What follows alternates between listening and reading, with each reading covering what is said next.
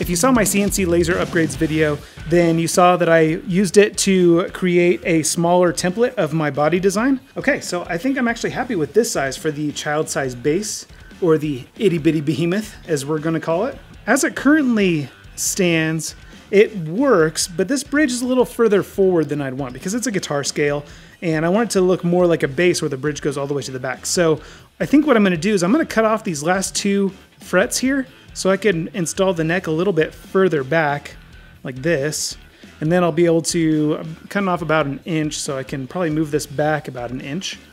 And then that's gonna look more like a bass in my opinion.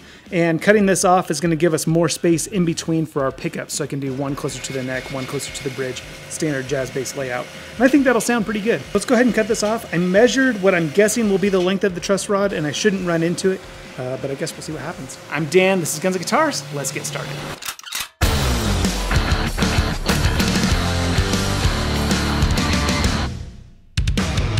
So what I'm doing here is I drew out my neck pocket and my bridge placement, and I'm just marking a center line so I know where to put the pickup routes.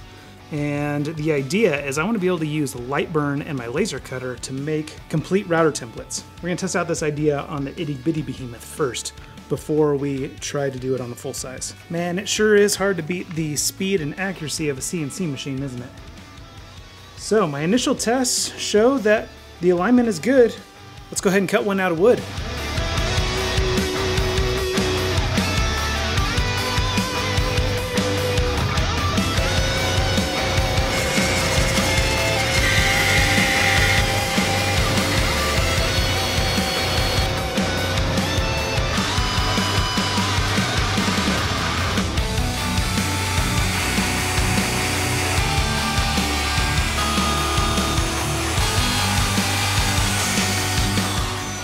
Alright, ooh, that is snug. I like that. That's perfect. Pretty sweet. Doesn't get much more aligned than that.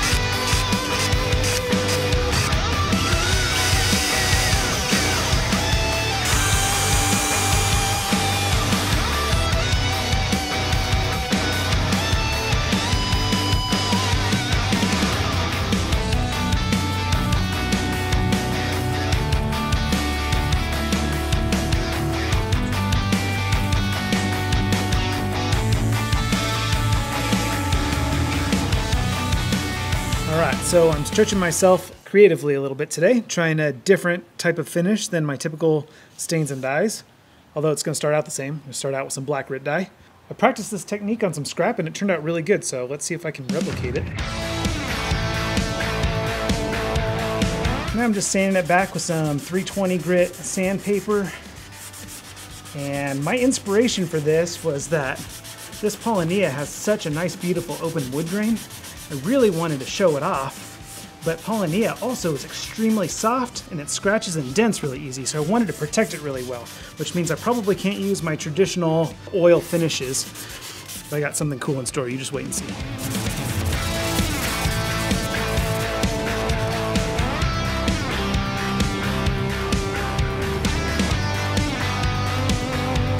So now, once I'm done mixing up this blue epoxy resin, I'm just going to coat the whole entire thing.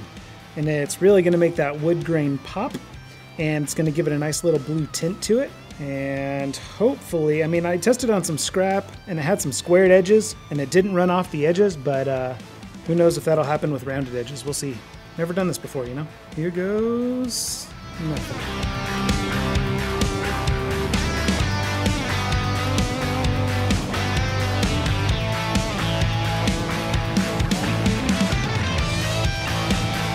So unfortunately, an inherent flaw with doing this type of finish is one, you have to work really hard to get the micro bubbles out, which as you can see, I did a pretty lousy job at. So the finish looks great from about a foot or two away, but when you look up really close to it, you can see those flaws in the finish. The other thing is, how do you blend the sides and the back? Now I intentionally kind of let it run down the sides on purpose because I wanted from the front this thing to look really nice. And on the back, it honestly did much better than I expected. Like, it actually ran down this belly contour and actually smoothed out pretty well. So I think I'm going to be able to just trim off the excess with a razor blade and then finish this, and I think it'll look pretty good. The only really ugly spots are right up here, but again, I think I could probably trim that off with a razor blade, and then I'll do the epoxy on this side.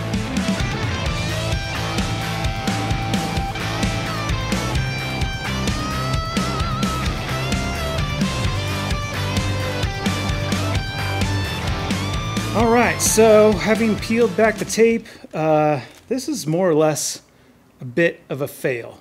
First, the successes. The control plate cover came out perfect, but it was the flattest, easiest object to do, but that thing looks amazing. I wish the whole base looked like that. The truss rod cover came out pretty good, with the exception of this little spot right up here that got really thin for some reason. I don't know if it's the wood grain, and the epoxy just soaked in right there, but you can see it kind of bubbles. The headstock turned out pretty okay. You can see a little like dips and grooves and a couple of bubbles that didn't quite smooth out. So the front still looks mostly good, except for there's areas where the masking tape failed. So like right here, the epoxy ran down the masking tape and then got onto my original first try attempt on this. Happened right there as well. And then this is all just a disaster. You can see where the epoxy like pooled up and built up underneath the masking tape, and it even covered the masking tape in a couple spots, like right here where that bit of masking tape I can't even get out. It's trapped underneath the epoxy. And then the back in general is a complete disaster. It looks like it has like water stains on it from the first layer of epoxy that I did on the front where it bled onto the back. I thought that the second layer would just blend into it, but it didn't. You can see that it left like these nasty spots kind of all around like this. And then anywhere that it's a curved surface, it's just generally a disaster. It's really built up and thick right here on the seam. And then this is just, you can see just tons of like drips and runs and sags and stuff like that. So I could call this a fail and throw it in the trash, but my opinion is that fails are not fails if you fail at the right thing and if you learn a lesson from it. So one, I tried something new and I failed at it, and I think you're allowed to fail if you fail doing the right thing, like trying something new and branching out. But two, I learned a lot of lessons. One, I think I put the epoxy on way too thick. I just kind of poured it on and smeared it with a spoon. What I think I need to do is then go back and scrape it with a spatula probably. The reason why I left it so thick is because I really liked the color that it was leaving. And the thinner it was, the less color there was. So I think my lesson that I learned is I need to add more color to the resin and put a thinner layer. Then there's gonna be less opportunities for drips and runs and sag and stuff like that. And then number two, I just need to focus a lot more on my masking, make sure I mask off really good. Even for the first coat. Lessons learned, but the learning doesn't stop there. I need to learn how to fix this, should this ever happen again. So we're gonna try some things, see if we can't get this finish to kind of even out, smooth out, and see if we can't make lemonade out of lemon here. So I'm gonna try a few things, and if it works, I'll let you know what I did. All right, so I was able to mostly save it. It's not quite as glossy as it once was, but I was able to level down sort of the drips and sags, and it looks 1,000 times better. It's still not perfect. but I wasn't going for perfect. I was going for learning my lessons. And I'm happy with this for an instrument that I'm building for myself. But if I was building for someone else, I probably would just start all over again because I don't want to send anything out that is bad. So to save it, I ended up sanding it back with some 320 grit sandpaper, just using my orbital sander and one of these foam sanding pads. These are really great because they help prevent hot spots when you're sanding so that you don't sand through one piece harder than another just because you're having more contact or friction. It kind of helps spread the contact better, especially on these curved sort of contours and stuff. Now, there were a few spots where I still did burn through the epoxy entirely and I took off some of the finish. And so I ended up just going back with that same RIT dye that I used originally and touched up those areas. And you can hardly tell that I did that. And just sanding back actually left me with a really cool matte finish on this thing, which I really liked. But I think most of you who are considering doing this are doing it because you really want that high luster gloss finish. And so to bring some of that gloss back, I ended up just going over it with 3 thick coats of True Oil, just because I really wanted to build up some of that sheen. And then after that, I did 3 more coats of True Oil, just lightly buffing with steel wool in between. And I didn't, do any wet sanding or polishing or anything like that. So all you're seeing is it is sort of a dull gloss finish. It's not a mirror gloss finish, but I think it looks really nice. Again, I'm very happy with it. It's not perfect. There are still some spots where I wasn't able to sand all the buildup all the way off. And then, of course, the marks from the epoxy bleeding through on the first and then going over it on the second still show. So, like I said, it's not perfect. From a foot away, it looks gorgeous. But if you look up close and in the right light, you can still see some of the imperfections. But overall, I'm still very happy with it. And I learned a lot of lessons. I'm definitely going to try this epoxy finish again in the future. So the reason I'm not using my standard bridge on this build is because since this thing is such a short scale, 24 3/4 inches, there's just not enough room for these strings to properly expand the way they normally would across a 34-inch scale. And so I can't use my standard 19mm string spacing. I suspected it would be around 17 millimeters, and it actually turned out to be about 17.5, which is not bad. That's still wider than most 5-string string spacing. So I got these individual saddles just because I didn't know what it was going to be. And these, I know that I could go as close together as 15 millimeters if I needed to. But as you can see, I've got them pretty well spaced apart to get that 17.5 millimeter string spacing. The only problem is I forgot with individual saddles, it's always kind of a pain point to connect your bridge ground wire because they're all individual. So I'm just going to use my shielding tape, and I'm just going to go just a thin piece right across this back set of screws right here, and then I'll just ground it to that first one that's closest to the control cavity.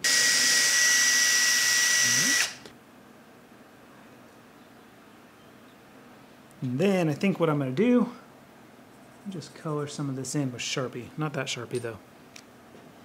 This one. It does at least help it disappear a bit.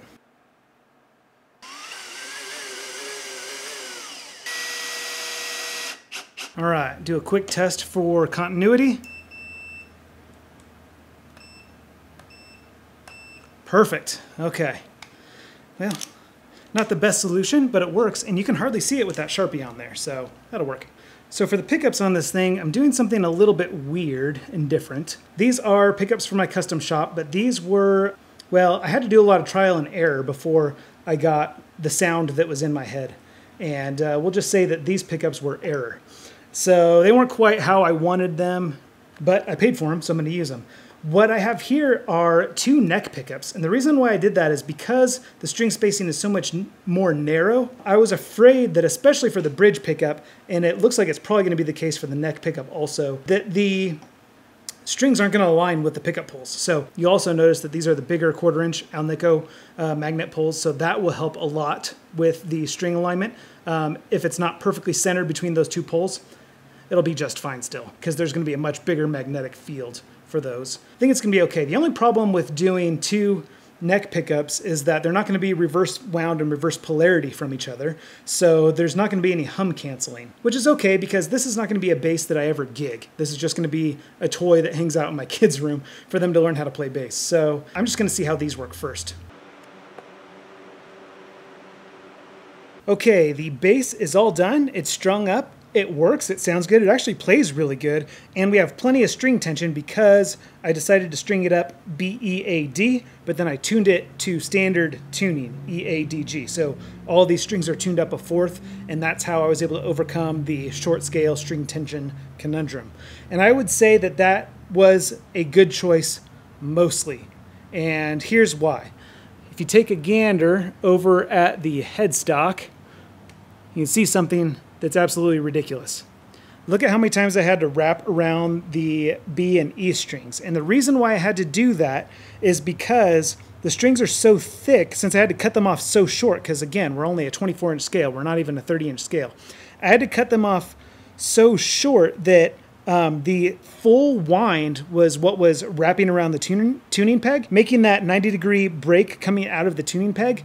I broke 2 E strings trying to wind it up the standard way. And that's when I realized that these strings at their full thickness can't do a full 90-degree bend.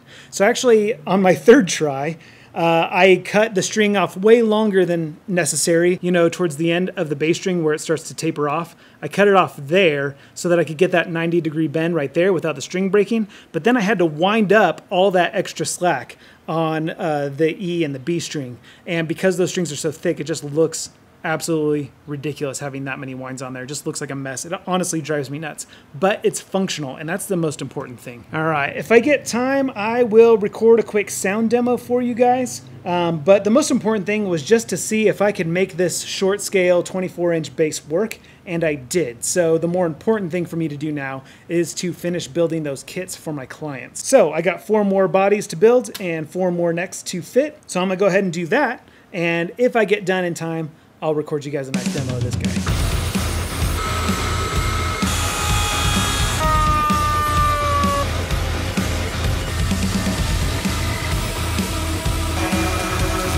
All right, got those 4 bass kits done. I started filming the whole process, but I was like, you already watched me build one of these. Why do you want to watch me build 4 more? So I quit filming just so I could get it done and get this sound demo recorded. So let's go ahead and lay down some tunes.